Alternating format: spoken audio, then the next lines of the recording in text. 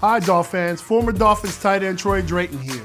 On today's episode, we'll give you a recap of this week's Dolphins Academy football camp and tell you about the symposium involving Rise. Plus, talk about the youth and high school 7-on-7 tournament this weekend.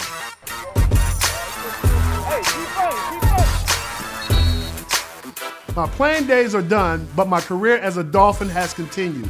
I am now the Dolphin Manager of Youth Programs, and part of my job includes Dolphins Academy. We have finished up our first week of Dolphins Academy football camp. Kids who participated had the chance to learn from the Dolphin alumni and even show off their skills in front of the players. Camp will continue next week with more skill training for the youth. Along with camp, the Dolphins youth programs will host more than 1,200 youth and high school students as a part of the 9th annual Dolphins Academy 7-on-7 tournament this weekend. The event will begin tonight with a symposium focusing on character development, practical life lessons, and skill training. It will also include breakout sessions led by the Ross Initiative in Sports for Equality, better known as RISE. We are excited that RISE will play a key role throughout the weekend with educational programming and interactive activities. For more information on RISE, visit risetowin.org.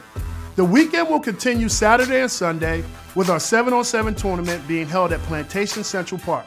The tournament consists of age groups 10, 12, and 14. 32 teams will enter, however, only 3 will be crowned champions. For updates throughout the weekend, please make sure to visit dolphins.com, Twitter, and Facebook. We have a commitment to the military and those who serve. In the partnership with the United Way of Broward County's Mission United, we are hosting a military veteran hiring event at Baptist Health Training Facility at Nova Southeastern University on June 27th. The Dolphins will be hiring current and former members of the military for open game day positions for the 2016 NFL season. Visit dolphins.com for more information. Earlier today, the Dolphins, the National Football League Foundation, Jacksonville Jaguars, and the Tampa Bay Buccaneers announced that we are uniting to support the victims' families and survivors of the tragedy in Orlando. Together, we will contribute $400,000 to the One Orlando Fund. For more information on assisting the Orlando community or contributing to the One Orlando Fund, please visit oneorlando.org. Well, that's all I have for you guys today, but we'll see you next week with more Dolphin updates.